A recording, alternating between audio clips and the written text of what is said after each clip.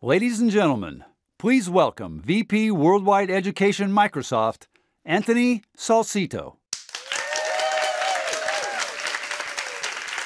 Hello and welcome to Hack the Classroom. I'm so excited that you're joining us today. We've got an amazing program filled with great innovators and amazing educators. Hack the Classroom is all about celebrating ideas that connect students to help achieve more every day in the classroom. We're going to be sharing new tips and tricks that you can use in your classroom tomorrow. And this day is all about celebrating. We've got some amazing educators joining us. So thanks very much for being part of this event. Now, one of the things I want to do is give a shout out. First off, we've got a great studio audience here on our Microsoft campus in Redmond, Washington. Thanks for joining, everyone. But that's not it. We've got over 10,000 educators all around the world. We've got viewing parties that are happening all around the world in places like Korea and the Philippines, Indonesia, Czech Republic, the Ukraine, the US, the UK, Canada. Certainly, we've got folks in Russia and Georgia, LATAM, the United Arab Emirates, and Vietnam. Thanks very much for joining. Shout out to all of you. Thanks for being amazing educators every single day. I also want to encourage you to make sure that you share your viewing parties with us throughout the day and throughout the program so we can celebrate and give you a shout out later on today. Now, one of the things I also want to recognize is we've got 26 Microsoft stores here in the US and beyond that are also celebrating. Thanks for all of you guys in the stores. Thanks for joining us today. And thanks for all the folks in the stores who really represent Microsoft every single day to educators and students. Now, one of the things about this program, it's really going to be an interactive showcase. So before I get started, let me go through a little bit of housekeeping. So those of you who are joining online, I want to go through a little bit of the tour of the site. Below me, there are purple buttons. Those purple buttons are all things you can do to be interactive throughout the session. If you want to ask a question or participate in the IM chat throughout the briefing, please do so. You can certainly ask technical questions if you need help, participate in polls throughout the day. So please be active. This is all about being interactive. I also want to put a shout out to the Hack the Classroom Twitter handle, #HackTheClassroom. Share your thoughts and ideas throughout the program, and certainly we want to hear from you throughout the day. I also want to give a shout out to the buttons above me. These are resource buttons and certainly really good resources from our partners. One of the things about Hack the Classroom was made possible from the great support of great sponsors. And I want to recognize and give them a shout out. And throughout the session and after the session, you can certainly click the links to get resources from our partners. Partners like Edmodo, Chalk.com, Steelcase, Bet, and ISTE are all really making this event possible. So thanks to them. Check out the resources there. One of the other things that we have is a resource button. They're going to be great resources that you're going to learn about today. Hopefully you can implement them in the classroom after Hack the Classroom. We're going to hear from class hacks as well. Click on that resource button, and one of the great resources that I'm really excited to share is a sway of today's event. Sway has been an amazing tool. I've actually seen teachers and students using Sway in amazing ways in classrooms throughout the world, and it's a product that was really inspired by teachers and the work that you do in classrooms every single day. I'm excited to be joined by Preeta Williman from the Sway team, a program manager for the Sway team, who's actually going to be creating a Sway from today's event. So share your pictures. She's going to be building that Sway. Let's take a look from Preeta. How's it going there? Hey, everyone. So today I'll be creating a Sway of today's speakers and activities. It's something that you can either dial into to watch me build in real time or just use after the fact as a resource for anything that you've missed. So for those of you who haven't actually heard of Sway before, it's a brand new app from Office, completely free for schools as part of Office 365, that enables teachers and students to create beautiful, interactive, multimedia documents that can easily be shared. All you need is a browser in order to create and view them, and they reflow on any device. They're extremely easy to create, and to nail that in, I'll show you real fast just how easy it is. So if we move into the demo, I'll create a new Sway right here. And so for any astronomy nerds out there, you might have heard some of the excitement over the last couple of days about the possibility of life on one of Jupiter's moons, Europa. And so here I have my Sway, and I will title it Europa.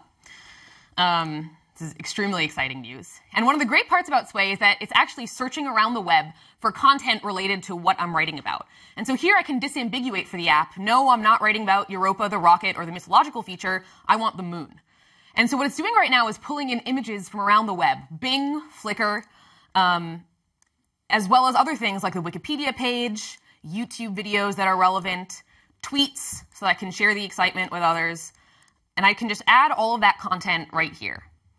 And kind of what Sway is doing for me is actually handling all the nitty-gritty aspects of layout for me. So already I can preview what I've built so far, and it's already chosen a nice, just tight layout of all of my photos, videos. I can play them right now. And there's a lot more you can do with Sway. I can choose a design that I'd like or a layout. I won't go into all the details now, but I will say that if you're curious to get more details or training on how to use Sway in the classroom, please check out the Microsoft Educator portal, and there's a training course there for you. So now we'll actually go into the Sway that we will be using today, Microsoft Hack the Classroom. And if the studio audience will oblige, I will take a quick photo of you all right now. Smile. And since I have my phone synced with OneDrive, I just go right in here into my camera roll. And in 1 second, I will see the photo that we took earlier. And I can add that to my Sway. There we go. And boom, that's the beginning of our Microsoft Hack the Classroom Sway.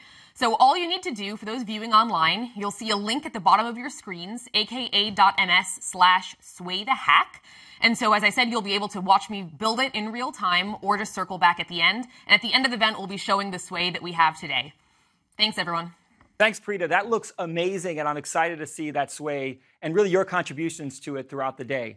One of the exciting things that we're going to share on the Sway is the work that we're doing at the Microsoft Education Workshop. At Microsoft, we have an education workshop team that's thinking every day about how we can bring hacks and celebrate the power of STEM in education. They're working on a project called Hacking STEM, and we're going to be celebrating it today in this room. Just down the hall, we've got Karen Weber, Senior Director from the Microsoft Education Workshop team, Jordan Shapiro, an education thought leader. They're going to be working on projects throughout the day. Let's check in with them now. Thank you.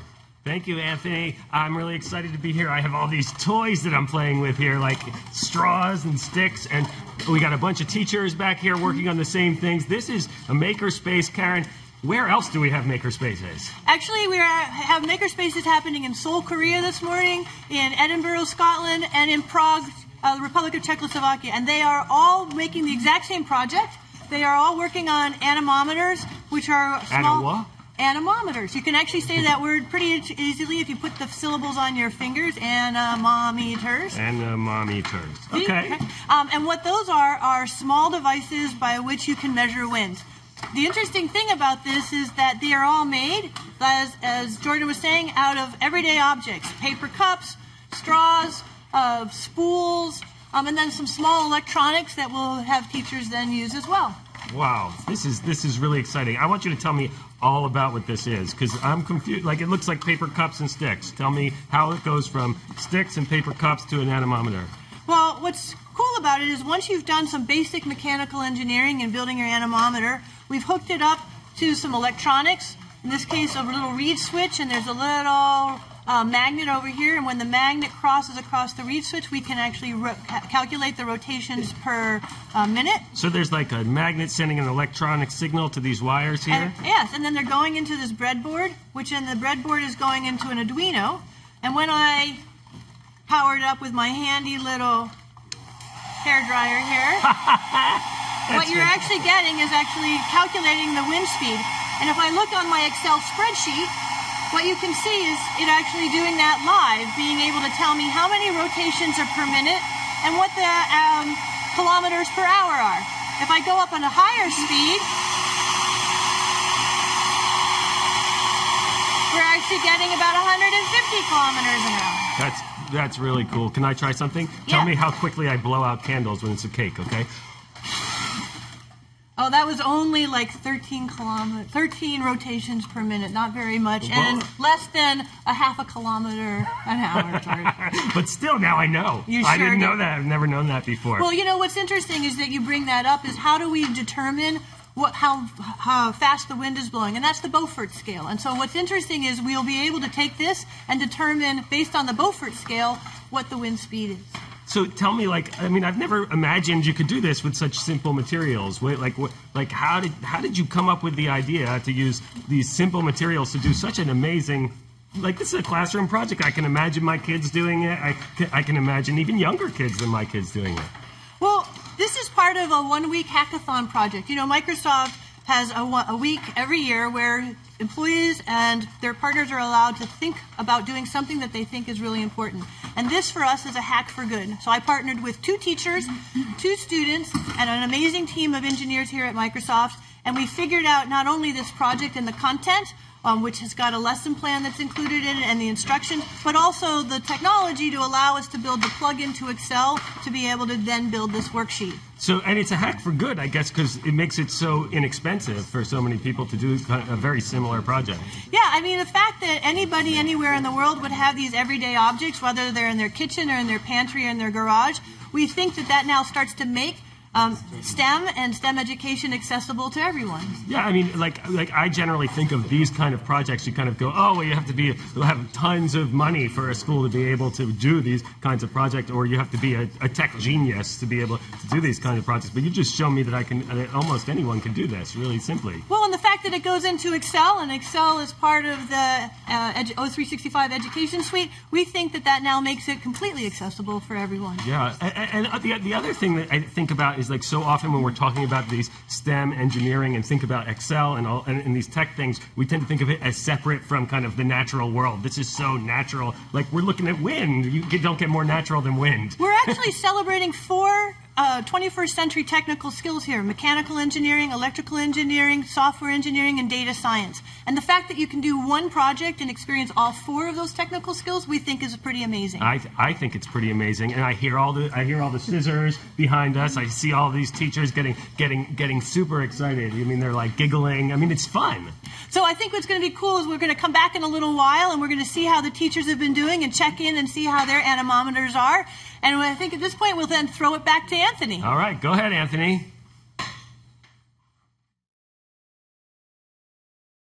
Wow, Jordan and Karen, that looks amazing, and I'm excited to see how things are shaping up in a little later. One of the things that we're going to celebrate throughout today's event is hacks, and we've had a class hack competition that's been running leading up to Hack the Classroom. And I'm going to celebrate 3 hacks today, and these really represent amazing creativity that we see on display from educators every single day in their classrooms. We're going to share the first hack from a great teacher in New Zealand, El Subash, who's really figured out a great way and tip to help you use Office Mix every single day. Let's check it out. Hey folks, in this little clip, I'm going to show you guys how to write straight in Office Mix. Take this example here. I'm really struggling to write this in a straight line. Well, some people might like to argue, but for me, this is still not straight. When I add a grid, you can see again how crooked this writing is. So before you start slide recording, just paste a transparent grid in the background and then go into slide recording. Now when you're slide recording, you have a little grid in the background, which means your writing is actually a lot more straight and it's a lot more ordered and structured. And now comes the hack, guys. You need to select the grid, cut it or delete it, and then you can actually export to video or upload to Office Mix.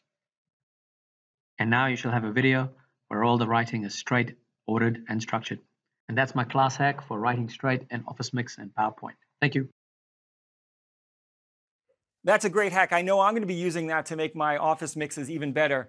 We're going to be sharing all the hacks today, as well as the ones that will submitted for the Hack the Classroom competition on the educator community. Many of you are a part of the educator community. If you're not, I hope you join us, become a Microsoft Innovative Educator. We have a number of Microsoft Innovative Educators experts in the house today. Let's give a shout out to MIEs.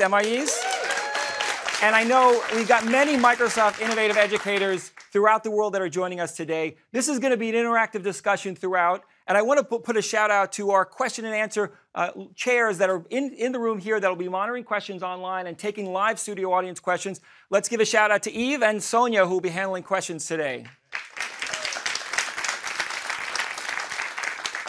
Now, we're going to have questions after our next speaker, and it really is a tremendous pleasure to introduce our next speaker. Now, hacks are all about bringing creativity, creative solutions to problems, and our next speaker is actually dubbed Mr. Creativity by The Economist. He has a really rich background as a musician, a psychiatrist, a thought leader and professor, and really in his day job as CEO of EdgeMakers, his job is really to help inspire students to drive innovation and become leading innovators around the world. It's a great pleasure to join our first speaker, John Kao. John, thanks for joining today. John Kao, sorry. Thanks, John. Thank you very much. Well, as someone who's been identified with the topic of innovation for some 30 years, it was an irresistible invitation to come to a conference that had the word hack in the title. Hack, I guess if we deconstruct it a little bit, signifies an unauthorized intrusion into some kind of computer system or network. And in a way, innovation is an unauthorized intrusion into the existing scheme of things. Wikipedia defines hacker culture as one where individuals enjoy the intellectual challenge of creatively overcoming the limitation of existing systems to achieve novel results. And that's innovation as well. So my topic today is twofold. It's about innovating education. As I said, I've seen the good, the bad, and the ugly of innovation efforts around the world in a variety of different contexts, and I'd like to share some of that by way of stage setting for the session today. But I want to share my personal passion, which is about educating for innovation. And I want to make the case that actually educating for innovation can become an engine for the educational establishment to innovate itself. So I want to kind of make an equation between those two factors. We are in an era of profound change. Incremental innovation, incremental change really isn't going to do it. And the forces are already in play to drive change forward, whether the institution of education responds proactively or not. And I think we're here to devise proactive approaches to innovating education. But you think about the tsunami of venture capital that's flowing into education innovation. You think about all of the disruptions that are being caused by an avalanche of digital technology, the forces of disintermediation, which are creating new substitutes for educational experiences, and almost a way in which learning and education are beginning to separate and are beginning to be visible in very discrete kinds of ways. And the waves of change, we have to say, are quite profound. So we have to innovate. We have no choice. But the question is, what is innovation? And whereas it's one of the most commonly used words in the lexicon, I often find that even very senior leaders have trouble defining it, let alone saying anything useful about how to do it. So what I'd like to do is share with you a definition of innovation that I hope can be sort of navigational beacons for the discussion that is to follow. So for me, innovation is about developing capabilities, whether they're at the individual level, whether they're at the interpersonal level, whether they're at the enterprise level, or even whether they're at the level of a country, a national, shall we say, innovation agenda. And what kind of capabilities? Well, for me, they're about the ability, cultivating the ability to achieve a desired future. Innovation has to be about something. It has to be about something you want. Otherwise, it's just good hygiene, like going out and brushing your teeth, in a way. So this notion of innovation as serving a purpose, I think, is extremely important as well. Obviously, innovation is about creativity, generating ideas, developing them, and realizing value. It's creativity applied to purpose to realize value. That's the dictionary definition. But I think this notion of continuously realizing a desired future is what we want in order to address this, what the literature calls the wicked problem of education. It's so complex, there's so many opinions, there's so many stakeholders that we ourselves need different ways of thinking about how to do innovation in order to get to the far shore. Innovation is also complicated because it isn't just one thing that's happened at one point in history. So, I could spend an hour talking to this set of ideas, but I'll just summarize very quickly for you the notion that we learn about innovation often because of an industrial model of innovation, that we have manufacturing, improvement, learning curves, and so forth and so on, the factory model. But in fact, in the 60s, beginning in the 60s with Silicon Valley and high tech, we entered into what I call the world of the killer app, the high tech innovation, innovation 2.0, now transitioning into what I would call 3.0, human-centered innovation, where the focus is not on the widget or the technology or the algorithm or the killer app, but it's on the person. It's the kid in the classroom. It's the parent struggling at home. It's the teacher trying to make something happen within the confines of the system as it is, the administrator that's trying to lead a district somewhere new. And interestingly enough, I believe this is also the journey of innovation for education. You know, you have the factory model sitting in rows facing the front, metrics, standardized testing, giving way to an avalanche of new digital, primarily digital tools, techniques, focusing on the killer app. But now I think we have to go back to basics. How do we redesign the experience of learning so that it serves the purposes of all of the students in relation to the challenges of the 21st century? This is part of the wicked problem, right? So, you know, I'll show you a few vignettes of classrooms. You know, we're familiar with this, and it hasn't changed very much over the decades and over the centuries, really. But now we have, quote unquote, classrooms, which are hackathons. This is a, you know, sort of a hackathon picture with much more of that notion of improvisation and form following function. And then we have this notion of the classroom in the palm of your hand. So this notion that, you know, here's a young lady who obviously is not from a highly privileged background, but all the world's knowledge can appear on that digital device. So it's basically turning the education process, if you will, inside out, you know, and the classroom is everywhere. The notion of going from learning as an event to learning as flows to whatever is available whenever you want it at the palm of your hand. And we also have a short piece of video, which is my fourth classroom vignette, which if we could roll in a moment, I will then deconstruct for you.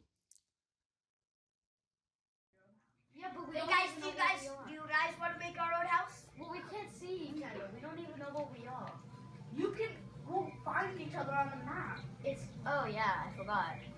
Ruben, use your map and everybody go to our house. I don't have a map. What? So that's not a traditional classroom. That's actually my living room. It's my 11-year-old's, it was his 11th birthday party with 3 of his closest friends. It's a collaborative Minecraft environment. And, you know, just notice engagement, immersion, a highly collaborative process, lots of empathy, lots of social learning, group teaching, and so forth and so on. So this whole notion that a class, you know, much as we talked about hacking the classroom, we have to talk about the classroom because obviously it has changed. And in relation to those 3 eras, you know, you have the classroom as factory, the classroom as the repository for killer apps, and now the classroom as a container for human experiences. That's a variable, not a given, right? And these are the vectors of innovation that I think are really important to consider. Now, educating for innovation. And why is it important? Well, I've written elsewhere, I actually wrote a whole book about this called Innovation Nation, which is about America's innovation agenda and what we needed to do to get our act together. It's the age of innovation because there are at least 50 countries around the world, and I'm so happy that we have a global audience out there participating in this event because they'll recognize the importance of this statement as well, which is that there are countries around the world that are building national innovation capability like it's going out of style. You know, you have China's, for instance, that the countries like China that are investing hundreds of billions of dollars in innovation agendas, and smaller countries like Finland or Singapore that are positioning themselves as innovation hotspots. And what I say all the time to leadership is if you want innovation and you want to build innovation capability, you have to have people who know how to do it. And if you want people who know how to do it, you have to help them learn how to do it, right? I mean, you can have policies, you can have infrastructure, but if you don't have people, innovation isn't going to happen. And the big gap out there is that up until recently, there's been no really systematic learning regime for innovation.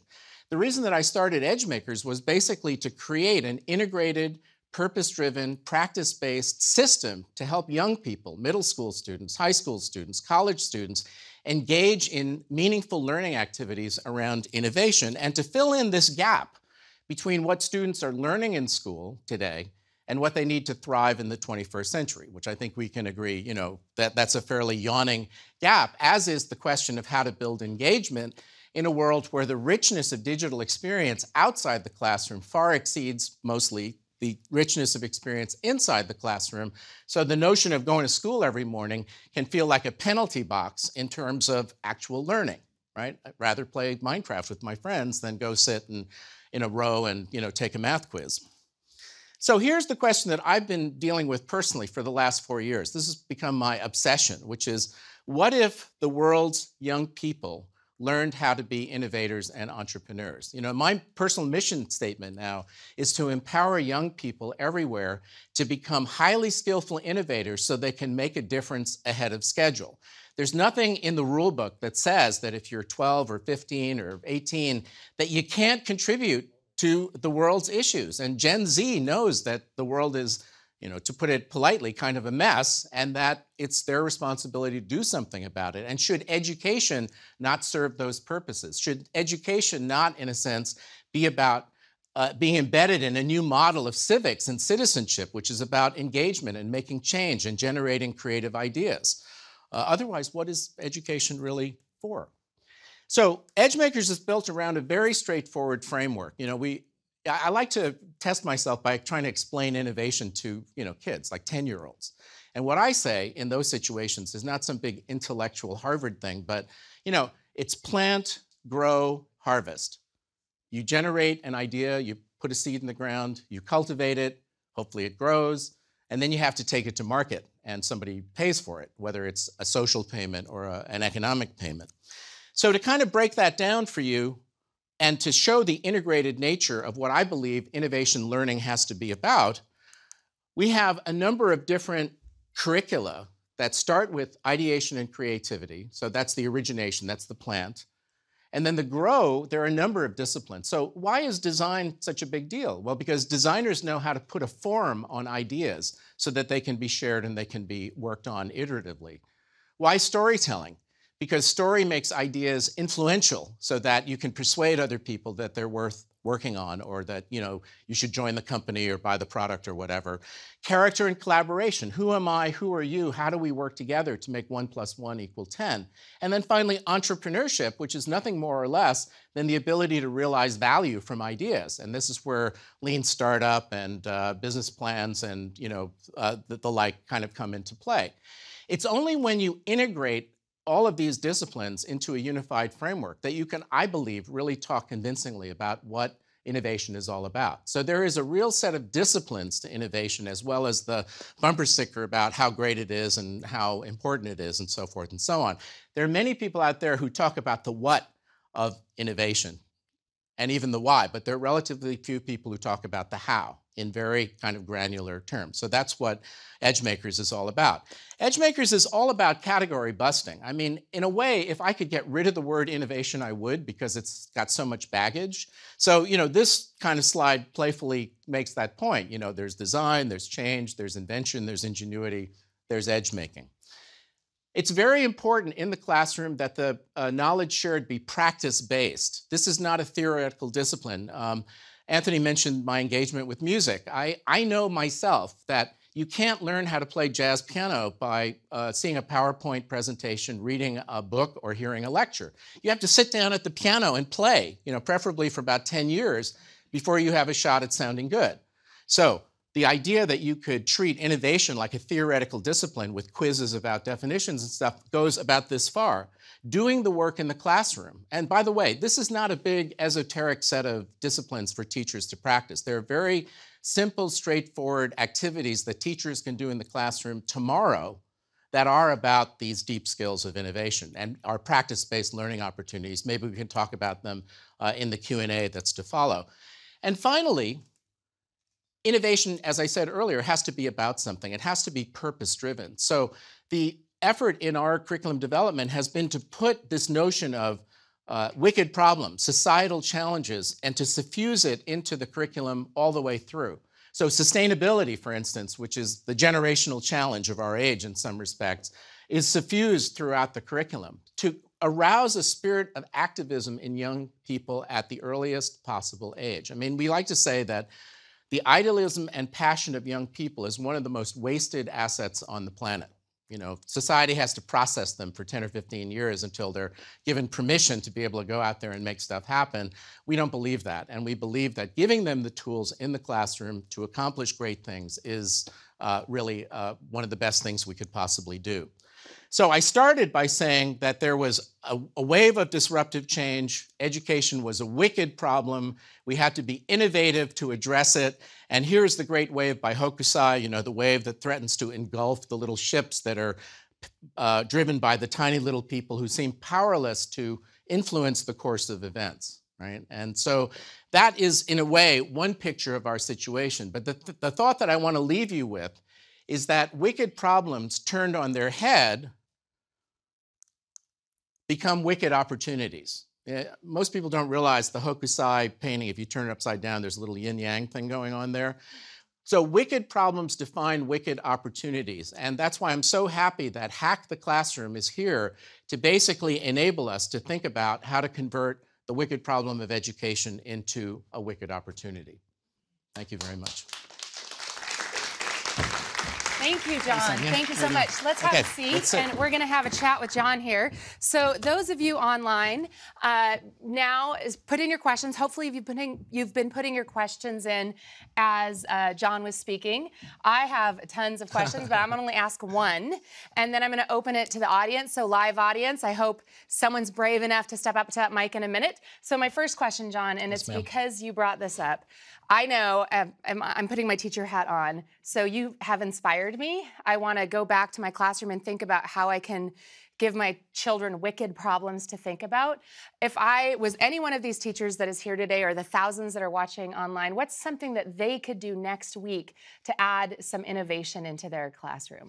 Well, I think first it's understanding the framework and understanding what the tools are in the toolbox. So there are ways to acquire that information online, websites and so forth and so on, edgemakers.com. But the main thing is to understand that there is an opportunity to relate innovation to something that the students care about and think is important in their immediate environment that they can work on right away. So an exercise, for instance, that we love is getting the students to talk about what is waste, where does it come from, and then beginning to track waste in the classroom, and then brainstorming about what you could do to mitigate waste and what it means in terms of sustainability in the classroom, in the school, in the community, in society, right? That it's very rich, but it starts with looking in the wastebasket.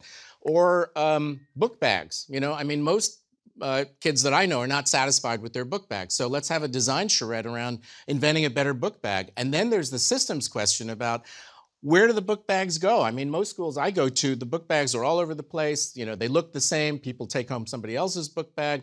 And then there's the entrepreneurial piece of, and the change-making piece of, well, should we go talk to the administration? Are there rules around book bags? And all of a sudden, you can take something apparently very simple and unpack it into a very rich project-based learning environment for innovation. Wow.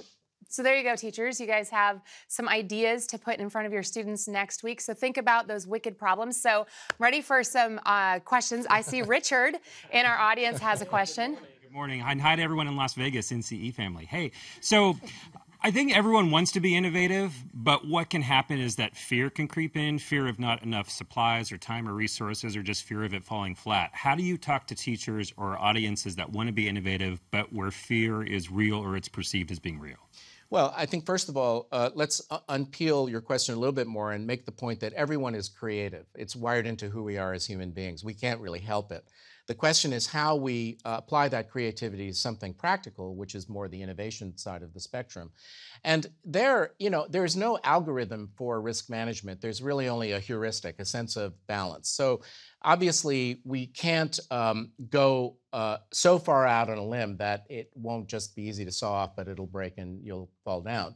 But by the same token, if you take no risk and simply do things the existing way, not only is that not innovating, but it actually is a kind of a static mindset that actually creates, I think, less exciting learning experiences for students and ultimately less excitement for the teacher themselves. I mean, the thing that's been so interesting to me over the last 3 or 4 years as I've gotten more deeply into this is how teachers respond to the notion of providing innovation learning for themselves, because in a way, it gives them the framework through the side door of becoming change agents as well. So, you know, it's like playing a jazz solo. You know, if you don't take any risks, it sounds like elevator music. If you take too many risks, it sounds like weird music that only a few of us would appreciate because we're really, you know, kind of hip to what's going on with jazz today. And, you know, the sweet spot is somewhere in the middle. Jazz musicians always talk about the sweet spot. And so risk management is a sweet spot phenomenon and requires practice. So that's the other thing. You know, there are myriad exercises and activities for learning what your risk preferences are by experiencing those situations, as opposed to reading about in a book, which is pretty useless. Awesome, thank you. We're almost out of time, so we only have time for one question. Eve, our online audience. Yeah, we have a lot of questions online. Everybody's very inspired. We have a couple of questions. One, they're a little bit similar. Sukesh Kamath from India and also Vicky Morgado from Canada are asking a similar question. They're all inspired by your message about inspiring creativity and innovation in the classroom, but they are all working within the constraints of the typical classrooms and typical school systems that are very bureaucratic and exam-driven. So how can they start making small changes? Well, it's a very good question, and the idea of creating a course is somewhat indigestible to a lot of school systems because adopting new curriculum is very difficult. So one of the approaches that we've used is basically to take all of our learning assets and deconstruct them into small molecules that can be recombined in small learning units or modules of one kind or another. So I think the notion that a teacher can, in any event, this is not about taking some big leap from A to Z and then you're done. This is about the incrementalism of adopting something new, learning from it, going further, trying something new, learning from that, probably making false starts, side trips, but all in the same direction. And there are many, many small bite-sized places to get started and to do these experiments. Just asking questions of the students so they can take more responsibility for their learning and they can get into a kind of a Socratic mindset with regard to each other and the teacher on what is a wicked problem that is downscaled for their immediate surroundings would be a great start. Awesome. Thank you guys so much, John. Thank you. This was fantastic. I look forward to hearing more from you. Okay. Thanks, guys. And Anthony, back to you. Thanks, Sonia, and thanks, John, for a really great discussion, an important discussion on what we need to do to inspire the magic inside of students' creativity and harness that every day in the classroom. I want to make sure that I remind you that today's session is being recorded, so you can share it with colleagues and peers after the fact. Watch any of the materials. Watch John's great presentation again. Before we move on, I want to do some more shout-outs. We've got some great folks who are participating. I've seen some early morning shots from folks in New Zealand, folks joining us from Cyprus and Mauritius, the Microsoft store in Toronto. Shout out to you guys. So it's great to see the energy, enthusiasm. Continue to leverage the Hack the Classroom hashtag at Hack the Classroom. Bring more photos in for Preeta's sway that she's building later on that we'll share with you. Now, before we get to the next session, I want to remind you that this is all about hacking. And one of my favorite hacks is actually something that was born out of the Microsoft Hackathon that Karen mentioned earlier, where we bring Microsoft folks in, passionate about amazing subjects, trying to make the world a better place. And one of the areas that many Microsoft employees gravitate towards is making the world better in education. And one hack that actually won Microsoft's hackathon last year is Learning Tools. And Learning Tools has really been about really bringing the power of reading to students in the world of education, and certainly students who have dyslexia, students who want to understand how to read better. Learning Tools has been a very, very powerful tool. Really connected to the power of OneNote. We've got a lot of OneNote Avengers in the house, I know. Shout out to OneNote Avengers around the world, and thanks for the support of OneNote. And I'm going to share an amazing example of how Learning Tools can make an impact. There's an educator, Lauren Pittman, in Holly Springs Elementary in Kenton, Georgia, who's been using OneNote to really inspire her students to read better. She's a special education teacher in Georgia, and we're going to learn a little bit more about her story. Let's roll the video. What did we start talking about yesterday, guys? St. Patrick's Day! I am a resource special education teacher. I target groups of students who need intervention for either reading, language arts, or math. These are kids that struggle every day. And to watch them grow and learn and have those aha moments is so rewarding to me, and it just makes my heart soar. We have ADHD, dyslexia, dysgraphia. I have a student who reads on a 3rd grade level, but then I have a student who reads on a kindergarten level, and I have to find a way to bridge the gap. We've been using OneNote since the beginning of this school year. Even in this short amount of time that we've had it, it's been completely transformational. When we first started using OneNote, I thought, okay, this is gonna take us a while to get going, and we're gonna have to learn how to use it. 3 days. It took them 3 days to master OneNote. I have a dyslexic student who's also dysgraphic. He still reads on a kindergarten level. He's 10 years old, he's still learning sight words, and he would tell me all the time that he was stupid. When we started this school year, he read 4 words per minute. For the longest time, I struggled with how to help him. And when we got the learning tools with the immersive reader, he went to 22 words per minute. I never thought in one calendar school year that we would even get into double digits. And he's at 22 words per minute, and he stayed there.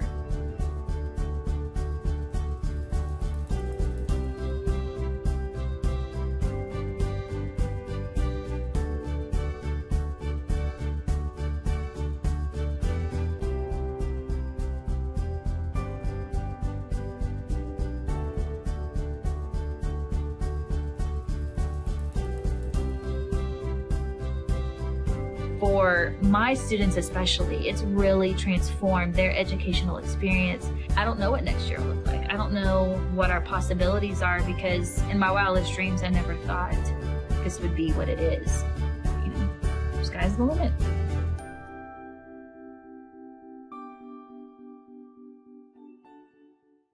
Wow. I have seen that so many times. Like, we released that last spring, I believe, and I get chills. Those of you that are teachers know the struggle that you feel in your heart when you're really trying to get those kids that are so far below their grade level just to where they should be. And how can a student even learn when they are reading 3 words a minute? Could you imagine 3 words a minute? So, Lauren, I am super excited to have you here today.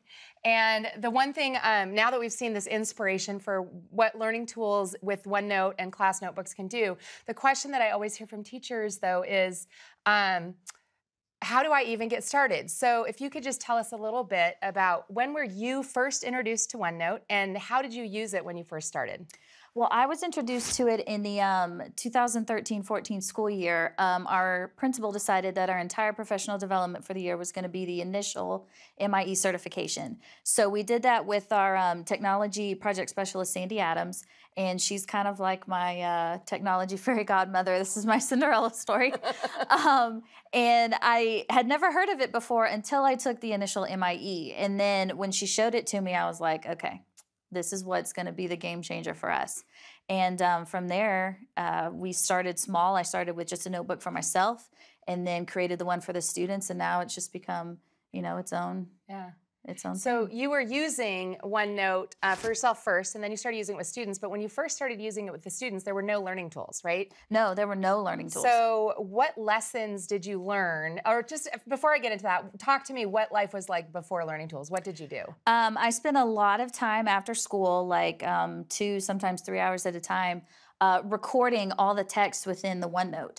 So if it was a worksheet, I would record all the questions and the answers, or I would Office Lens a snip from the book and then record that. And so there were lots of arrows on our pages back then where the recordings pointed to the question. And I did a lot of prep work to get my students ready. Okay, so now then, what lessons did you learn as you started using OneNote with the students? And I'll get into the learning tools, what learning tools actually did here in a minute. But what lessons did you learn when you were first using OneNote with your students that you would like to share with the audience here who maybe haven't even started using OneNote yet? Remember that OneNote allows students to access independence. I think that was the big key for my kids, is that I didn't have to be a helicopter teacher anymore. I didn't have to stand over them and point to things and read. They were able to do things for themselves. And for some of them, that is the most powerful thing that OneNote can give them. You know, they're completely dependent upon you for their entire educational experience. And then this allows them to do things for themselves. It also allows them to stay organized, especially for those ADHD students who hand them something, you turn around and somehow it's magically disappeared into the universe. Yep. Yeah, they can't lose anything anymore. But I think you're allowing them to access their education themselves in a way that's relevant and important to them. Awesome. So now Learning Tools was invented literally like a summer ago. And when did you start beta? You started beta testing last fall, was it? Or? Yeah. Mike had actually found us on Twitter and sent me this article about how they won the hack and all that. And I was like, oh my God, it's coming. And I had previewed it on, I'm serious, like it was really exciting. I mean, I guess for me it was even more exciting because I was like, haha, there's going to be something that will actually work. But we had previewed it in a Surface call, and I was like sitting on the other side just like hysterically crying because I was like, oh my gosh, somebody thought about my kids. You know, because there's all kinds of technologies and things out there, but they're not accessible. They're hard to function with, you know, operating systems and things like that. And so when this came along, it was literally the push of a button, and you turn it off with a push of a button, and it has been the most powerful tool that so on the screen right now is a screenshot of some content that's in OneNote, and then with one push of the button, it goes into the immersive reader. And what does the immersive reader do for your students, Lauren? Well, it allows them to take text within things like PDFs, pictures, even things that they type within the canvas of OneNote, and turns it into readable material. And then what happens is with the push of a button, they can hear that material as many times as they want and as many times as they need, but it also allows them to access a background, which helps with visual discrimination, especially for dyslexic students. You know, bright white paper, it's very hard for them to find text on a page. And so with all the options that we have, they can access it in a way that's relevant to them. They can change text size, spacing, and basically customize their reading experience for them. That's awesome. So I hear that now you make interactive textbooks for your students. So if you can really briefly talk about what is an interactive textbook in your classroom and kind of what do you do to put that together? Yeah, I will actually create a section in a notebook. Like we're doing a project right now on if you had animal ears. And so I've created a textbook with videos I've found online or created office mixes from Brain Pops. And basically collected all this material, created a textbook that's both interactive for them, allows me to collect all of my lesson content and keep myself organized. And then it's also a resource that they can have later at home to work with their parents on a project that's kind of awesome coming out. Okay, so we are about to open up for questions for online in the audience, but before we do, two things I want to share with you. We have our Innovative Educator magazine, and Lauren actually wrote us an article in our newest edition. It just came out this last week, so make sure you go onto our educator community and grab that so you can hear more from Lauren and what she's been doing with her kids. And as another special treat, we got Lauren in the recording studio 2 days ago, and literally last night we produced a video for all of you out there that's the top 5 tips from Lauren on how you can get started with OneNote. Her tips, the things she learned, because it's about, like John said earlier, learning from each other, having someone that has done that journey, done that road. So Lauren's done it. She's put this tip sheet together for you. It's a beautiful video. You have to watch it. And there's a PDF of lesson starter ideas, things that she does when she has a brand new batch of kids that have never touched OneNote, to get them immersed in content immediately and to learn OneNote as they're learning their content. So that can be found at aka.ms/tips from Lauren. It's awesome. Thank you, Lauren, for that. So let's go to questions. Do we have anybody in the audience out there in audience land? No, because everyone here loves OneNote, right, you guys? Yeah. Who here uses OneNote? Yeah, look at that. That audience right there. Eve, so I'm sure then we have to have questions coming in online. Yes, a lot of action online. So a couple of people from the US, like Rob Thompson, is asking specifically about the OneNote staff notebooks, if you use them to collaborate with other educators in your school. Actually, yes. I am our SPED department chair, and so I created an entire notebook this year for our department that has all of the resources we need for writing IEPs, student schedules, master documents, everything that we need to be collaborative as a team. And I tell them, you know, we're going to use this as a staff because we have to set the example for the kids. So we're going to collaborate in OneNote just like they collaborate in OneNote. And it also helps us to be a lot more effective. We're no longer looking for documents in emails or asking for more paper copies. We're a cohesive unit. And so the staff notebook, especially for your colleagues, is very powerful to kind of pull that collaboration piece in for educators as well. Awesome. All right. Any more? Eve, I would just say, yeah, we got time. We got time, so let's get as many questions as we can. More coming from Ashley Holland, again in the U.S. She's asking if the students can use the OneNote learning tools to do their own interactive books or interactive stories. Actually, yes. So we use it a lot as an editing tool. So they'll go in and they'll write a piece, and then they'll actually listen back to what they've written because, you know, I feel like the editing part when you're doing writing is so hard for students because in their mind it sounds, oh yeah, that sounds great.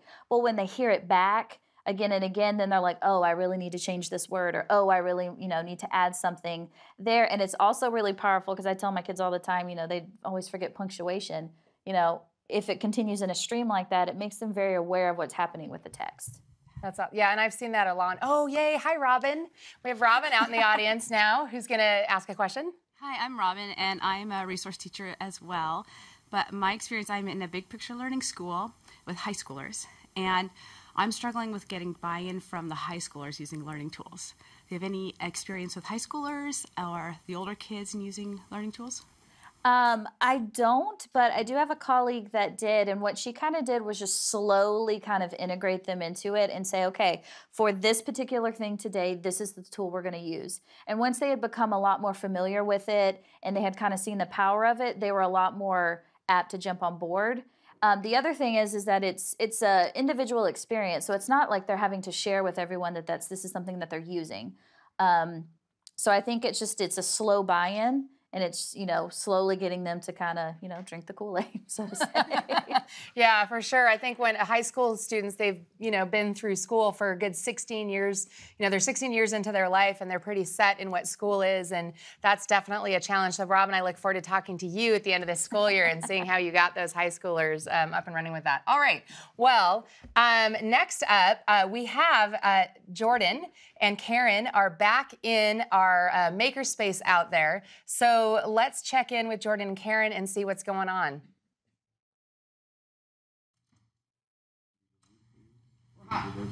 Thank you so much, Sonia. That was great. Listen, so we are back in the makerspace, and we are a lot further along in the project, and we're here with two teachers. Karen, introduce us. So we have Brian and Dustin, our Team Canada. They came down to be with us this morning. And you guys have been working pretty hard. You went 2 different paths. Why don't you tell us a little bit about what you've done, Brian? Well, I started with the basic anemometer, and I learned through the process of actually constructing this thing that I can not only use it to just, teach the mathematics of wind speed, but the mathematics that went into actually creating this thing, right down from measuring the cup to intersecting lines to looking at the X, Y, and the Z axis there. I thought I could use this. Oh, you have Z. You must be. I see, I told you they were from Canada, right? The Z axis. Just to use it just as a tool to engage kids in, an unplugged maker activity using authentic mathematics. Right. Nice. So and then you can use the read switch here for that too, right? Yeah. So we just finished. Wait, I want to see if it works first. Okay. Right? Let's getting ahead of myself. It works. Yeah. Nice. Nice. Right, so nice. What's I it can say? see that you are going about 80, 92, whatever rotations per minute, and that you're at Beaufort scale 1. Going high. Let me see that. Going high? Yeah. Oh my goodness, you've gone up to Beaufort scale 2. You're about 220 rotations per minute. That's brilliant. Okay, so tell me how you take that to math. It's not just about science, right? It's not just about science. So the math that you could actually use this in a classroom to measure wind speed would be, first you want to figure out the circumference of this circle, because you need to determine how far the cup has actually traveled in one rotation. So you would use this dowel as the diameter of that circle to find the circumference. And then you would multiply that circumference, that distance, by the number of rotations it actually does in 1 minute. Convert that to kilometers by multiplying it by 0.0001, and then multiply it by 60 minutes to get a relative kilometer per hour wind speed from this model. That's incredible. I mean, I went through years and years of math, and that wouldn't have made sense to me until I saw it done with that project, and it sounds like it's like 3 weeks worth of math that you just described. At least. Very cross-curricular. All right, now Dustin, yours has this Lego motor. Yeah, so we were able to create this wind speed simulator by attaching this Lego motor, which has a pulley is powered by the Lego motor, and it rotates the straw. And what's amazing is we've connected to our breadboard and our Arduino, and able to, within Excel, have Bing Maps and a visual database that makes the data visual to us, and we can see the wind displayed on our wind speed model here in real time. So we could go to we have a maker lab in Prague. We could get a sense here of what the wind's like in Prague. Let's go simulate what the wind speed is like in Prague right now. So you'll probably see on the screen that all of a sudden there are X's instead of numbers, but that's because we're simulating the wind. But we're actually getting about 3 kilometers an hour for the wind speed in Prague. We come over and we see how our friends in Seoul are doing. Let's see. Let's click on it.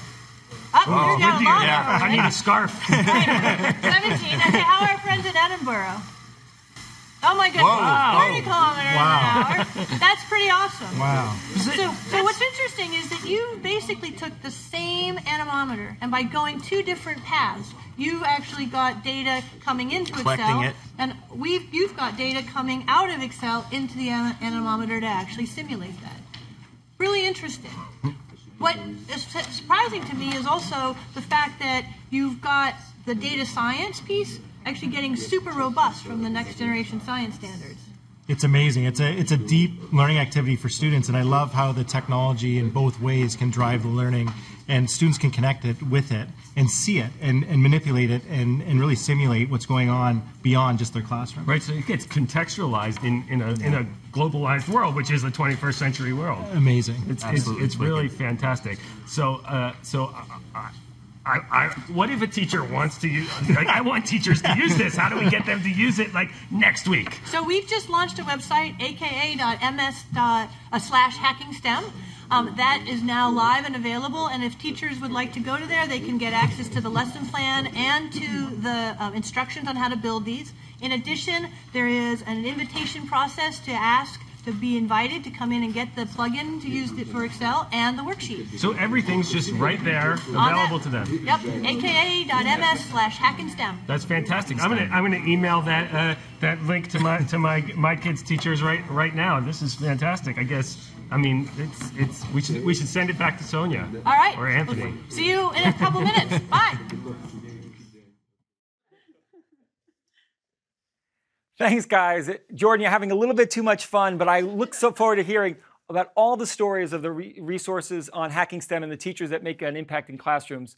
It's great to see the energy and the enthusiasm, and really Lauren's story is really inspiring before. I appreciate the connection that we have globally. We know that when you can connect classrooms, you can truly change the world, and one of the ways we do that is via Skype. I've had personally the opportunity to travel with thousands of classrooms around the world, connecting with students and educators, learning from them as well. And Skype virtual field trips have been an amazing tool educators have used to bring knowledge into their classroom from a wide variety of resources. And our next story tells a great example of that. I'm going to introduce Diane Smokorowski. She's a Skype master teacher, a Microsoft Innovative Educator Expert. She was a 2013 Kansas Teacher of the Year. And Diane has been using Skype virtual field trips to open up the world to her students. Diane, thanks for joining us today. Thank you. Hi, everyone. Or as we say in Kansas, howdy, hey. How's it going? Well, I'll tell you, as an educator, I feel that we are in the inspiration business. Would you agree? Our job is to inspire students not only to see what's possible, but perhaps even dream of what they could do to change the world. And Skype does that for me. And, you know, as a person who comes from middle school language arts, there's the most amazing sound that can happen in the classroom. And it sounds like this. Huh. Did you catch it? Huh. That is the sound of an 8th grade boy who's been inspired. That is that magnificent moment. And I feel that sometimes I have these superpower ears that hear it from across the room, and I'm like, oh yes, just gotcha. That's terrific. And so when I use things like Skype, I can hear those little huh moments all over the classroom. Because now we're making personal connections with other people that they can interview, ask questions, discover, and see what inspires others that perhaps will inspire them as well.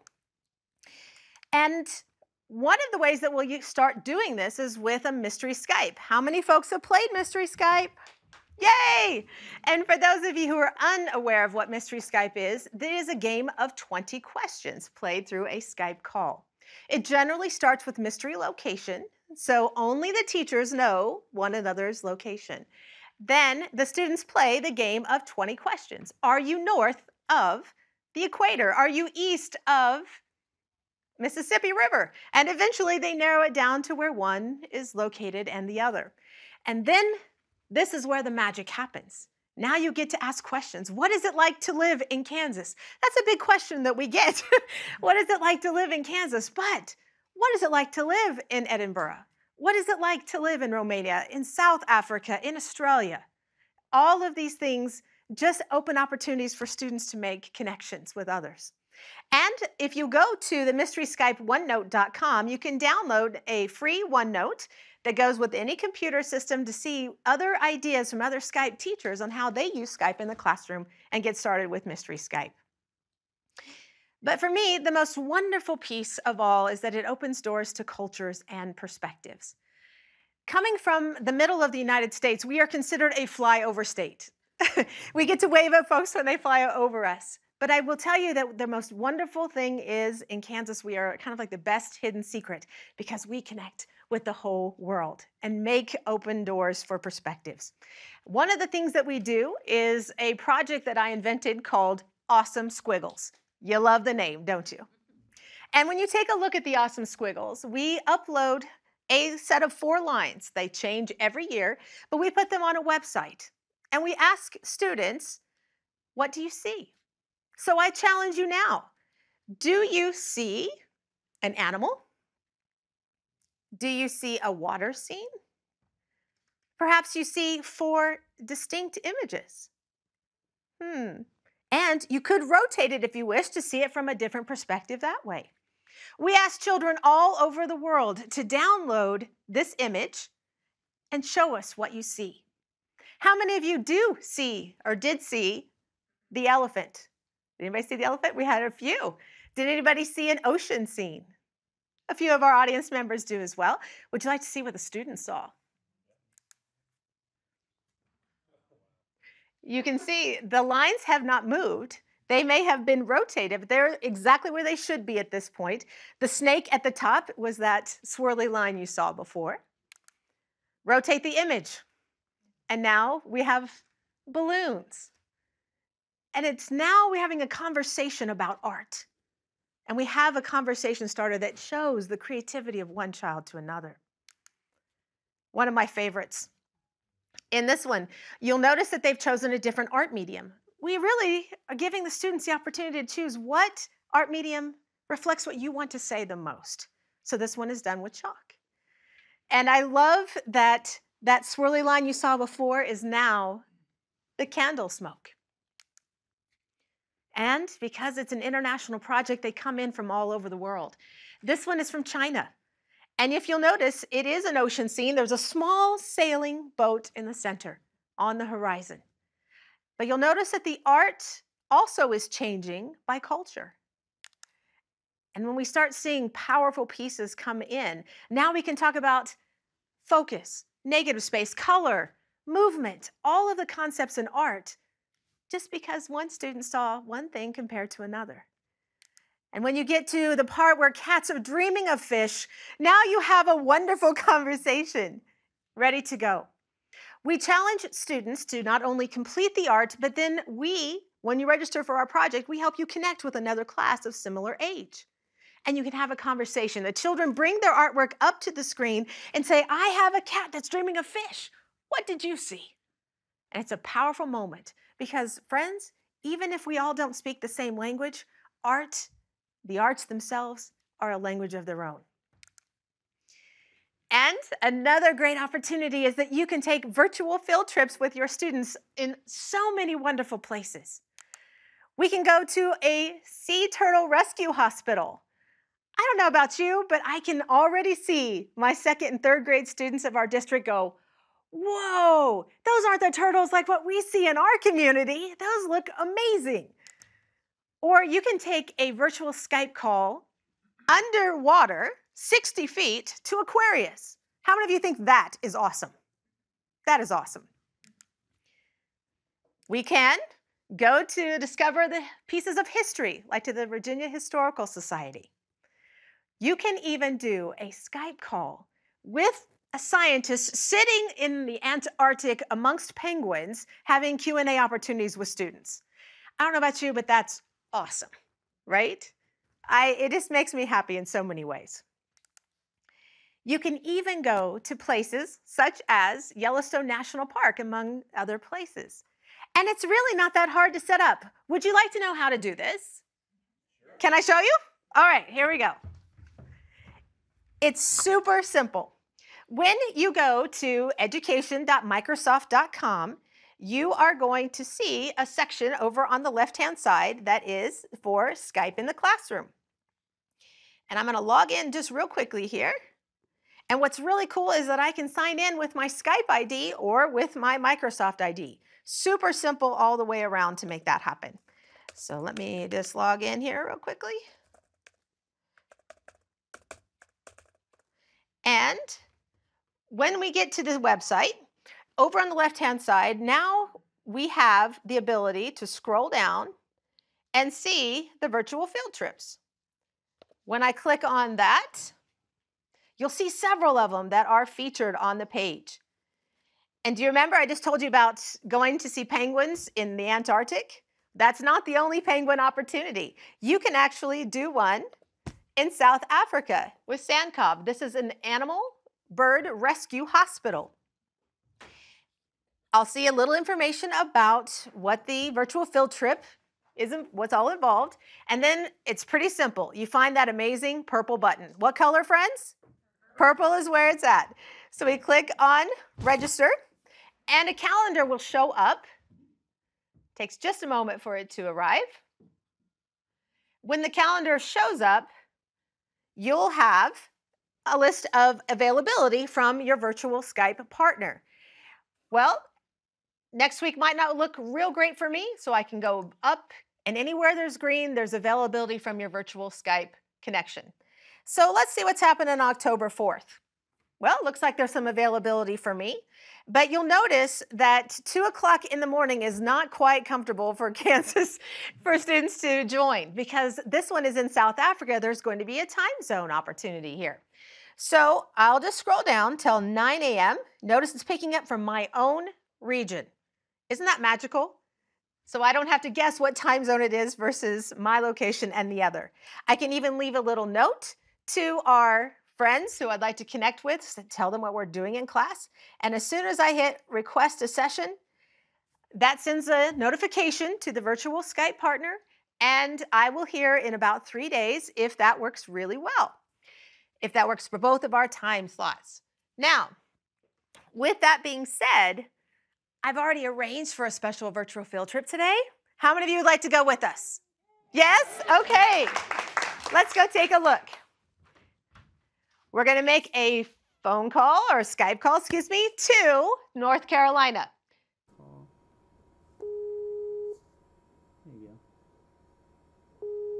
I love that sound. I must tell you, it just makes my heart happy.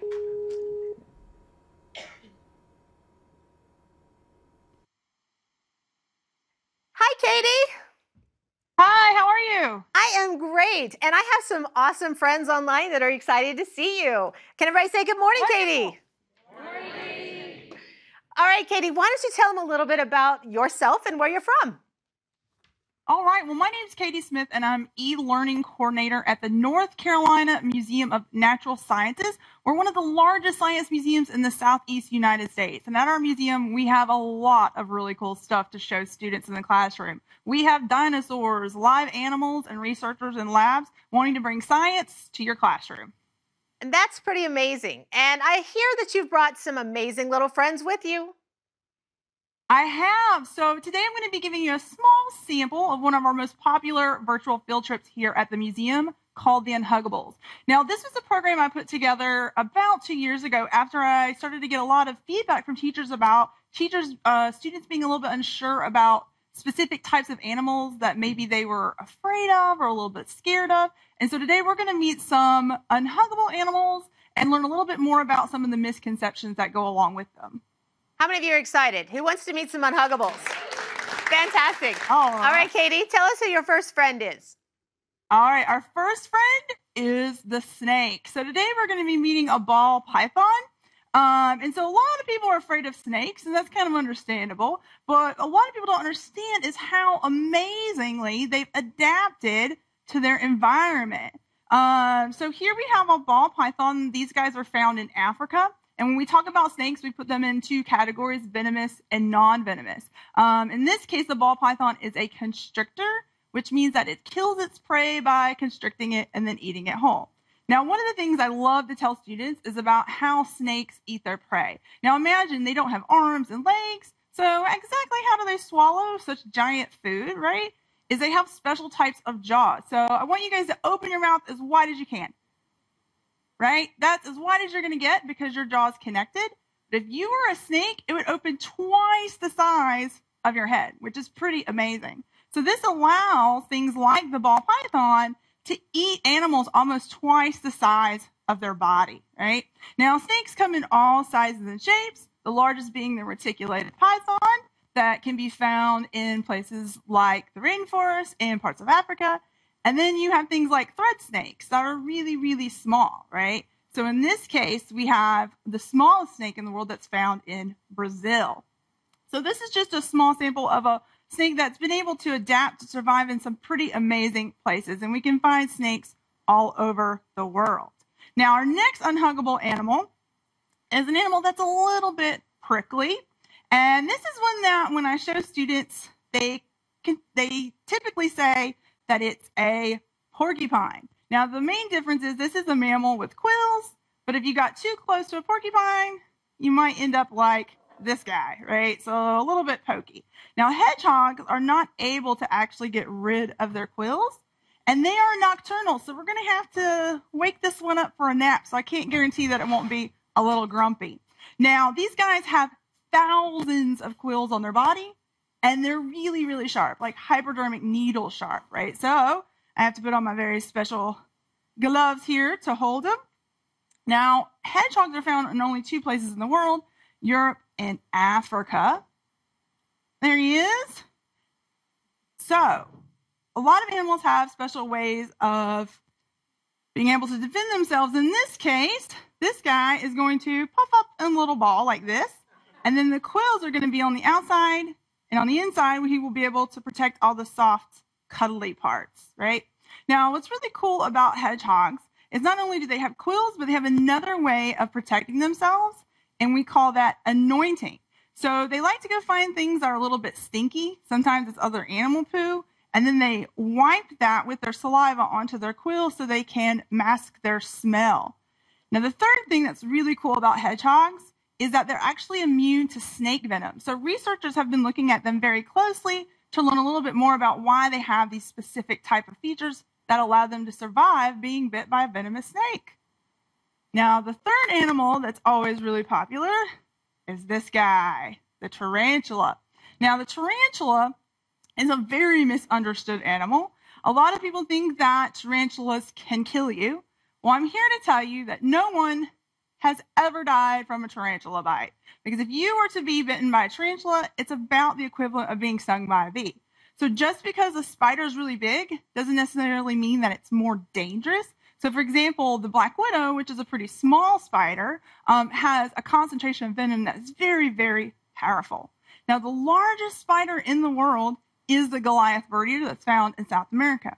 Now, one thing I think that's really cool about tarantulas is that they have these special types of hairs called urticating hairs, which allows them to be able to flick them at you, right? So they use that as a defense mechanism, and they also are venomous, right? So that's another really cool feature of tarantulas.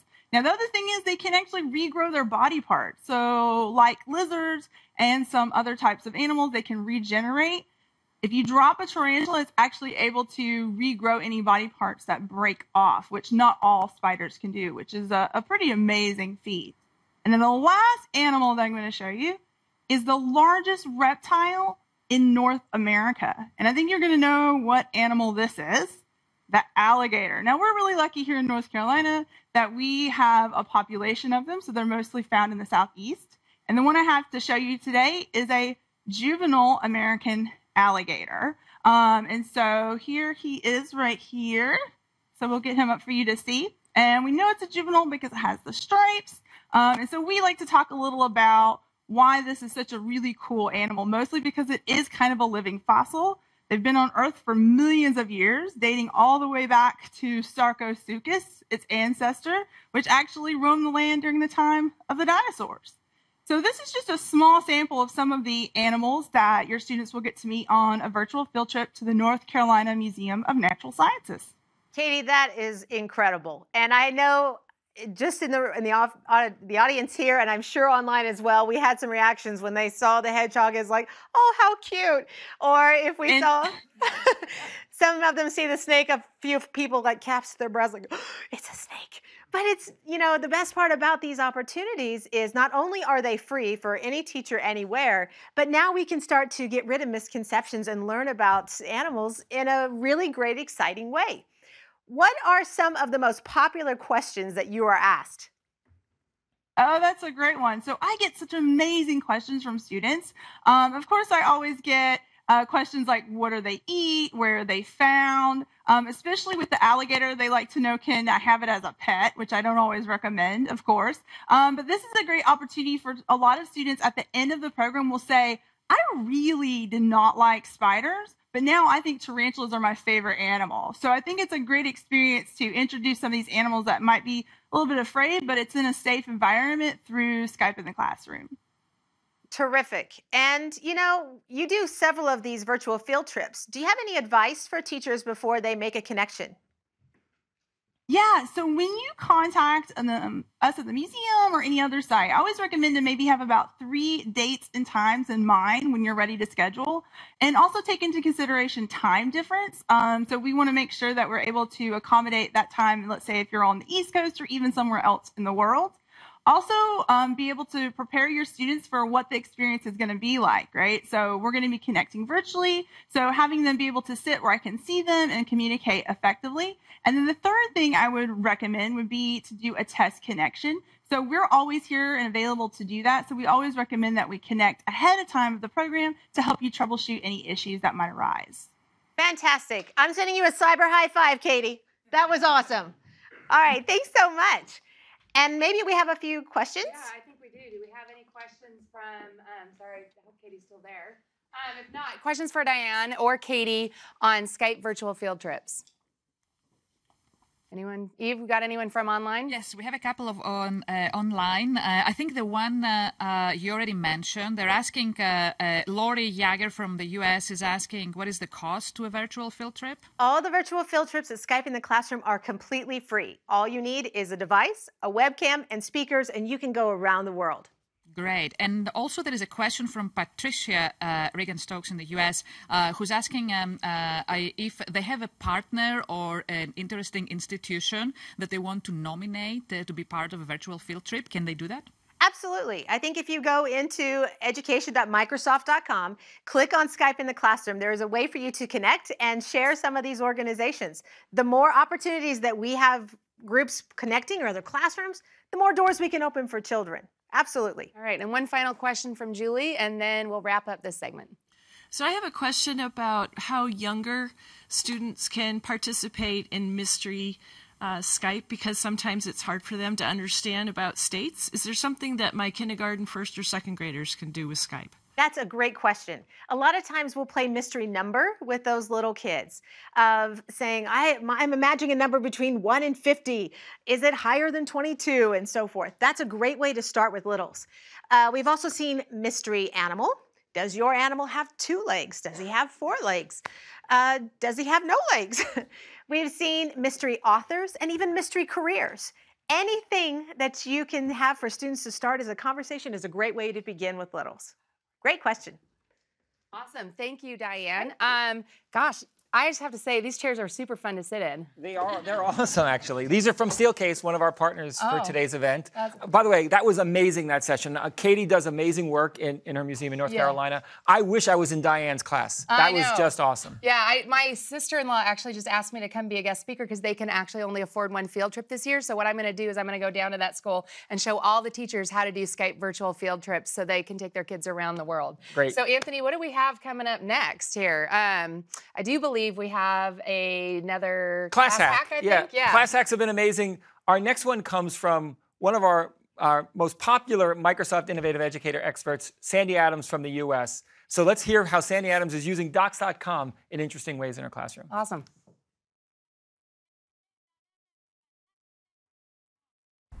My class hack will show you how to create a collection of links in docs.com. First, I'm going to go to Add New. Click on Collection. I'm going to title this Sway Project.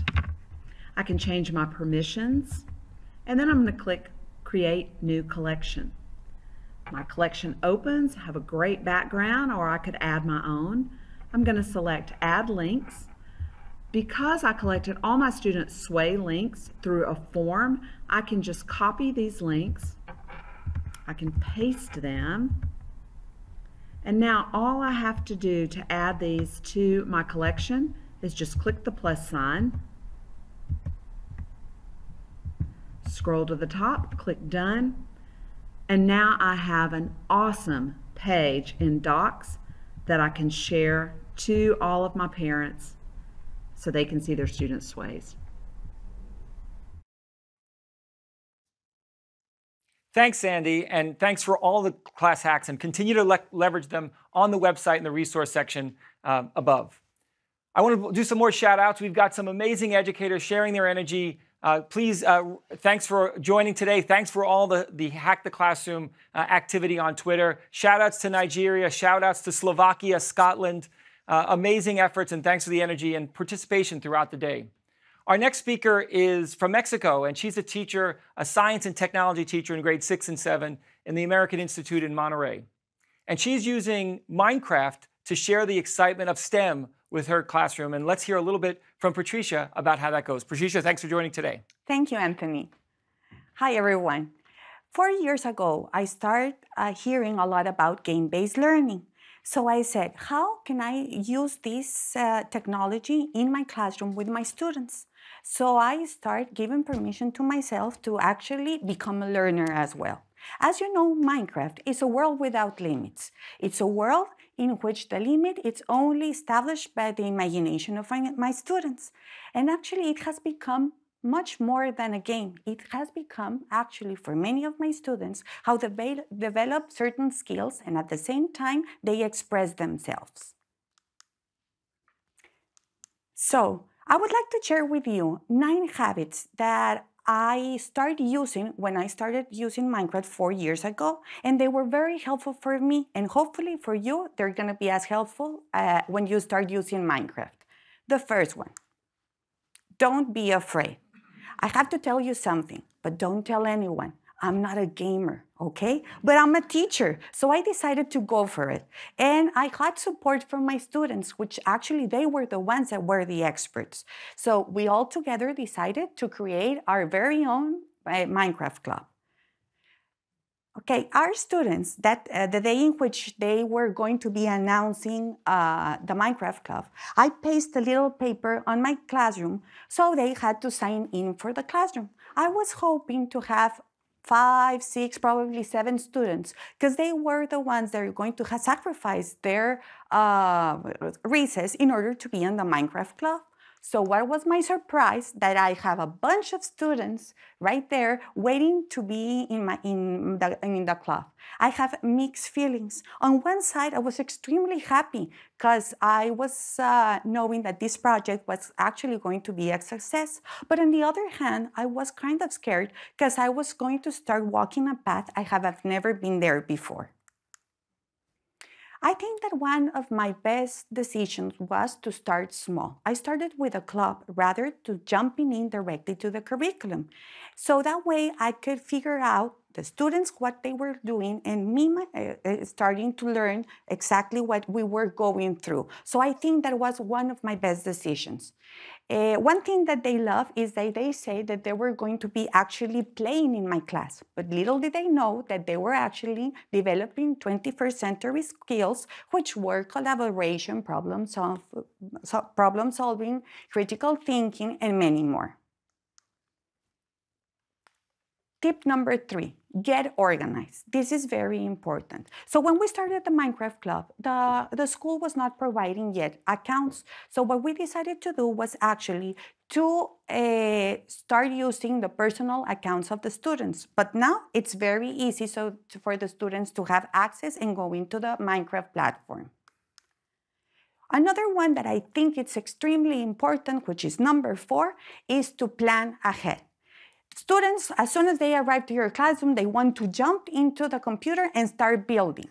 But what are you going to build if you don't even know? So the first thing that you need to do, although they don't like it that much, is actually to plan. You need to plan. You have to have a blueprint in order for the students to know which part of the project you're going to be doing and the part of the project that they're going to be responsible. Remember that the goal could be to introduce a topic or to practice a skill or demonstrate learning. Tip number 5, empower your students. There are 2 ways in which you can play Minecraft. One is the creative mode and the other one is the survival mode. For the ones that are not familiar, creative mode is when you have all the resources and you can just actually start building. And on the other hand, the one of the survival mode is that you have to look for the material in order for the students to start building. So I decided to make a difference in the classroom, and I had like some students, they were creative, my leaders, and the other ones were the survivals. So that helped me get organized, and my students needed to plan because they asked for material for the creative mode students, and they have to know like what type of material they were going to use, the amount of material, and then my creative mode students will provide the elements that they needed. But this is also good because they will actually looking forward in order for them to become creative mode. Number 6, set rules. Extremely important. We have to tell the students that just like in normal life, in real life, we also need to have in virtual platforms, we have to set rules. In this case, there are 2 rules that I will highly recommend that you talk with your students. First is that never destroy anything that you haven't built, because that can cause a huge problem in your classroom. And number 2 is that, as you know, you can blow things up with TNT in Minecraft. So you just have to be careful and make sure that when you're going to be using TNT, you are supervised by the teacher or by the leaders, because I've seen things blown out proportionately, okay? But remember, it's also important to give them some freedom. So if there are students that they want to construct using potions, go ahead, you can do it. Or I have a student that she likes to construct riding a horse, well, then you can construct that way. Rule number 7, build a team. It is very important that you set the rules for your club. Because one important thing here is that you're going to be showcasing what you're going to be doing. That is very important, but in order to showcase, you need to be part of the Minecraft Club and present yourself at least once per week. It's very important because sometimes students, they just appear at the beginning of the school year, and then after 6 months, when we are ready to present our show, they just bump out, and we say, you know what, you have to come during all the sessions, but the rules have to be set. Number 8, celebrate your learning. Showcase what you have done. Don't let what your students have done stay in the 4 walls of your classroom. It is very important that everyone see what they have done. And you as educators know that the perspective of the students change totally once they start actually knowing that someone else is going to be seeing what you are going to be showcasing. So it is very important that everyone knows that they will have an opportunity to expose what they are doing. Actually, in our school, we have a technology symposium in which we give the opportunity for the students to showcase what they have done to teachers, to other members of our community, to parents, and they really become very sensitive about what they have done and excited as well. Number 9, grow your project. Now the Minecraft Club has evolved. We started, as I mentioned, 4 years ago, and now it started to be part of the curriculum. It's just not a part of a club. So we are very excited about this. And our latest achievement was to have a presentation together with the Latin American Network of Mentor Schools by Minecraft, guided by Felipe Prado. So what we did is that different schools around Latin America, I'm talking about Puerto Rico, other schools from Mexico, Chile, we made a project together in which we make like a simulation of a natural disaster that happened in each one of our communities. And then we created a simulation to prevent that natural disaster. That was extraordinary for our students. As you can see here, we had a Skype call, and our students were showcasing what they did, and everyone was receiving feedback and actually giving and receiving feedback, which was very enriching for the students. Now, since I couldn't bring my students to here with me today, I brought a video that we made in our classroom.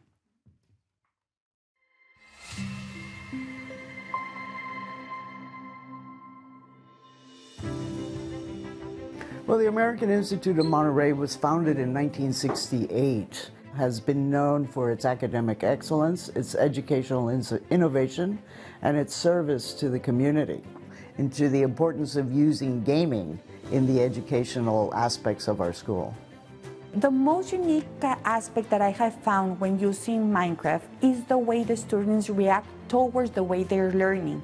They actually think they're playing and they love what they're doing, and for them they can stay hours. Very creative game, and well, it has helped me expand my imagination a lot. I've learned creativity, teamwork, and planning with time.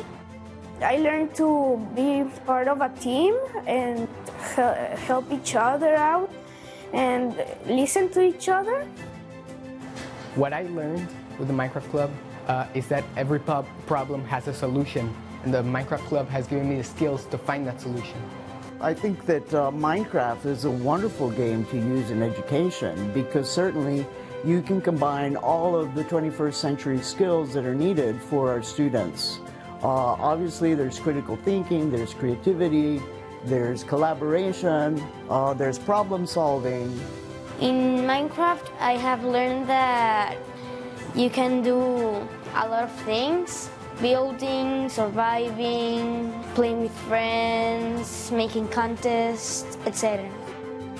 I think many of the things we made in Minecraft could be taken into the real world. For example, the school was taken from the real world into the Minecraft world, but some things can't be taken from Minecraft to the real world. I'm really proud of the project of this campus that we built at school. It's one of the projects where I had a lot of fun, and where it helped me also to see all the school and to learn a bit more of proportions. You know, you tackle geometry, math, geology, a little bit of everything. And since I formed part of the Minecraft Club, I've learned the skills that I'm going to need in my life, that it's teamwork, because of the work. You're always going to be working with other people. I'm totally aware, and I am pretty sure that my students have gained skills that they didn't even know that they gained so far. Certainly, we'd like to thank Microsoft for its long-standing support of the American Institute of Monterrey and the use of technology for education. The results are apparent. Our kids are excited about learning, our teachers are innovators, and the impact in our school and in the outer society is great. So thank you very much, Microsoft.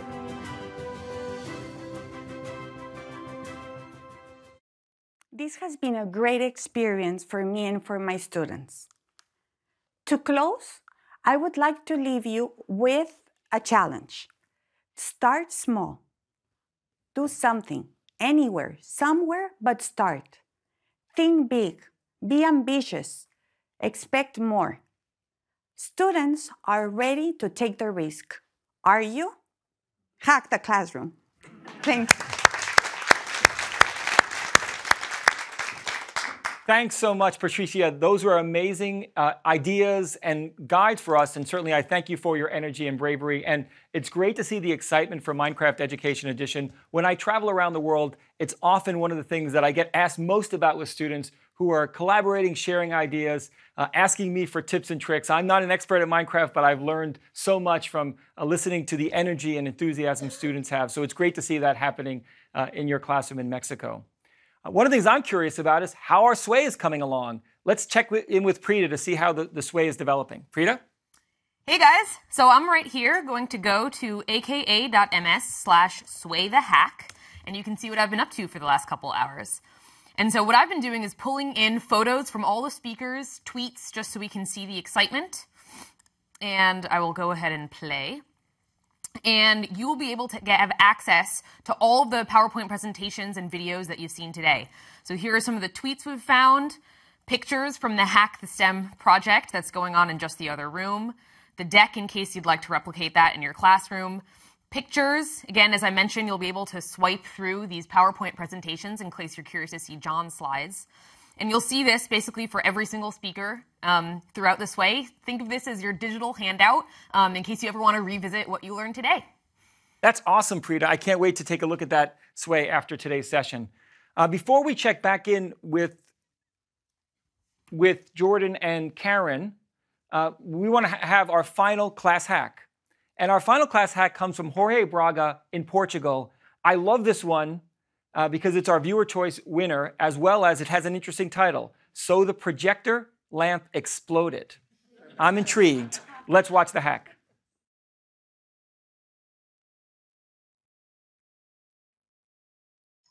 You are teaching a STEM class in a lab where each student has their own computer. You need to teach the usage of application like Excel. You turn on the projector and kaboom, lamp just exploded. How to show your screen to all your students. Why not use Skype to host a virtual classroom? You have Skype. Your students have Skype. To easily do that, you go into your Office 365 account and create a new calendar event. You had a Skype meeting to this event and your students as attendees. You already are the organizer of the virtual classroom. You hit send to send the invitation to the selected students. Students receive the invitation as a calendar event and can easily join the virtual classroom either through the desktop client app or through the client meetings web app. When you have everyone in the virtual classroom, you can start sharing your screen or whatever you want. And best of all, you save energy. The projector is off. Thanks, Jorge. Great hack. And now let's check in with Karen and Jordan and see how the Hacking STEM project is going. Hey, as you can tell, we've moved outside. I'm standing out here in the driveway outside of the building here in Redmond, and I've been joined by two amazing local STEM teachers, Jason and James. Why don't you introduce yourselves? Hi, I'm James Burke from Tye Middle School in Bellevue. Jason Ewert from Rose Hill Middle School in Redmond, Washington. Well, this is really cool. You got to tell us what's going on here. All right, what we've got going here is we've taken the anemometer, but we've attached it to a near-space research balloon. And what we're going to be doing is taking our anemometer readings from the read sensor switch enabled device and wirelessly transmitting it to our Excel spreadsheet using just a regular Bluetooth chip that we've attached to our Arduino board. Launched off that balloon. Exactly, wirelessly fed. And you did all of this using the same kind of parts, paper cups, sticks, straws. The only thing that's changed is the little Bluetooth module that's been placed on the Arduino board. Everything is exactly the same. I need an anemometer to figure out how much my mind is blown right now. Hey, Jason, why would we do this? And what would this add to our classroom? Well, this is just a great example of just seeing the whole process from engineers iterating, prototyping, using the design process to design data measuring instruments. And then once they have those dialed in, they can send them out to the field scientists so that they can be deployed in the field and actually go out and collect data. And later on, that can be analyzed and used to make predictions, discuss trends, do all kinds of great stuff with quantitative data. That's amazing. No, I think we should try and go ahead and launch it. Now, I mean, if you do remember from the Beaufort scale, we don't have a lot of wind, but let's go up and see what we have. But let's check. Well, first thing we're going to do is make sure that we have our wireless connection to the device taken care of. So let's make sure that it's working first. All right, that sounds good. Okay, you ready, James? Yes. We are now simulating wind. And there you go. You can see that the device is working. We're getting a wind speed data from that, so we're good to go. Okay, so I think we should start to take it up. We're going to launch it now? We're launching it now. All right. Here we go.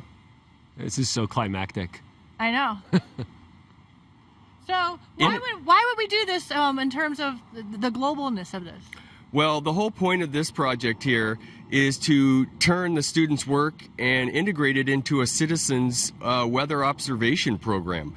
we can actually take this data and wirelessly feed it into a internet network of global weather people, and people from all around the world could find out what the weather is like in your community. You know, I think that's pretty interesting. What kind of readings are we getting? Well, right now we're getting a Beaufort scale of around 0 to 1. The winds are not very much happening today. But that's still data. But data, even no wind, is a data point for a scientist. Well, and being here in Seattle and that it's actually sunny, that is not a bad thing at all. We actually appreciate that it's not raining and that we're not being blown around out here while we're doing this. How far can I take it up, and what could I learn if I left it for a couple of days? Well, currently we're using a Bluetooth module, so you're looking at anywhere what the distance is of your Bluetooth module. Right now we're at about 30 meters is about the maximum that we can get. So you can calculate and get data from any level of the atmosphere that you want up to 90 meters or 30 meters with a Bluetooth module. Now you guys have done this with actual students, yeah? James has. Yes. And I've been getting a lot of great information with James, but I think James can elaborate on that a little bit more. Yeah, we actually do near space research. We launch these weather balloons up to 110,000 feet and record the data on the device itself, and then we recover that device, and then we download the data and analyze it. Wow, so you use like a GPS to go recover it? Yes, we have a GPS module, then broadcast through a shortwave radio network called APERS, and then we can track that anywhere it goes and then recover it and then download the data. I mean, this is fantastic. I imagine when kids use this, like, it really hits home. It really sticks in a way that just doesn't happen from the way we're used to learning. I never learned any way like this. Well, it's just a great example of authentic learning and assessment for teachers and students in the classrooms. You know, you can so much neat. You know, we talked about the engineering and the science involved with it, but it's all applied now, and so students are very motivated to, you know, learn how to do this stuff, learn the calculations behind measuring wind speed, employ that into their code when they're working on the computer science component, and it's just a cool way to motivate kids because they want this thing to work. Wow. Now, in addition, we also have a GoPro camera connected to the bottom of the payload. So we are using a Wi-Fi signal, and we can actually get a visual interpretation of the data along with the numbers being sent in from the anemometer. So this is pretty awesome. All of the instructions and examples of how this is, what you could do this are going to be as part of aka.ms/hacking-STEM, and including the lesson plan and the assessment, and you guys wrote that lesson plan. Is that not correct? That is correct, and everything is there. And any questions, we have a feedback forum where you can get in touch with all the other scientists, students around the world, and get that information conveyed. Fantastic. And I see that Anthony is here. This is awesome. I can't express how excited I am to see the balloon, to see the opportunities with the Hacking STEM project. Thanks for the great work, guys, to really make this available for educators around the world. No problem. We appreciate it. Are we going to get a chance to see that GoPro image later? We might be able to. Let's see if we can connect. Maybe we can take some selfies for everyone. But as we wrap up, here, James, you want the mic? Oh, yeah. Right now, my teammate has the connected to his phone right now. If we could get him over here, we could watch the image. That's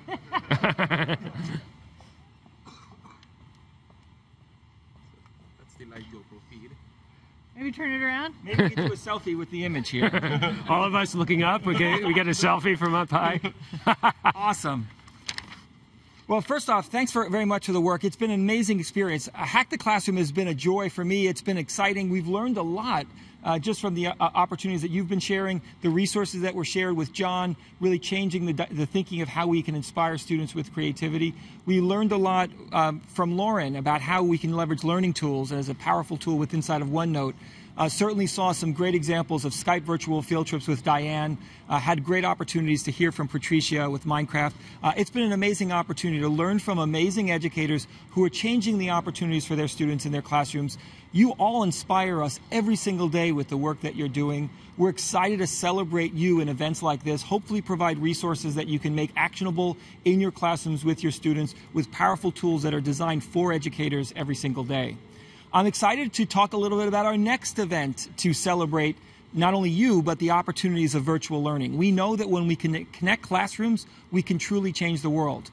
our next event is the Skype-a-thon. This is an exciting event. I had an opportunity to participate in it last year, and it was truly amazing. In 48 hours last year, we traveled over 5 million virtual miles with Skype. I know we can beat that this year, and our next Skype-a-thon is coming up on November 29th and 30th of this year. So I'm excited to not only celebrate with all of you, to learn from you and your students, but to celebrate the power of virtual classrooms and field trips. So hopefully we can inspire more folks like Katie in North Carolina to be giving virtual field trips for your students. I'm excited about that. You guys excited about that? We are completely excited. Maybe we can talk about this project, and one of the things we're going to do is put the Hacking STEM projects as one of the features for virtual classrooms via Skype, the Skype-a-thon that's coming up, so we can learn about how educators are using these tools. That's fantastic. We are really excited to be able to participate. Awesome. So, on behalf of Microsoft, certainly in beautiful and sunny Seattle, Washington, thanks for participating. And windless. And windless, unfortunately.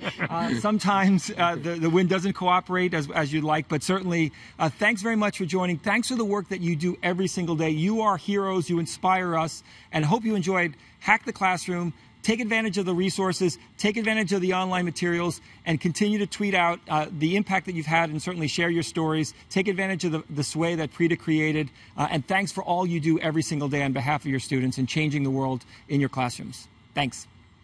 Bye. Bye, everybody. Thank you.